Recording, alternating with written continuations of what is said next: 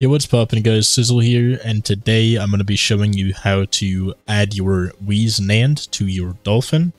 Right, so for example, if I boot up Mario Kart Wii right now, you'll see there's no data here, there's no nothing, nothing special, no user data, no Mii's, no anything. Just quickly, I can kind of show that off. Right, you can see we have player, I hit new license, there's not going to be any Mii's here because I haven't made any Mii's. However, if we now go and add our NAND, which we do by doing tools, then manage NAND, then import bootme NAND backup, and then hit yes.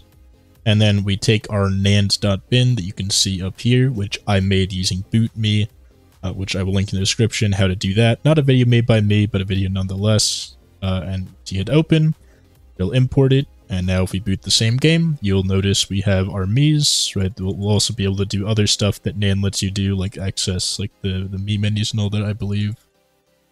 And overall, yeah, you can see, there you go. Sizzle.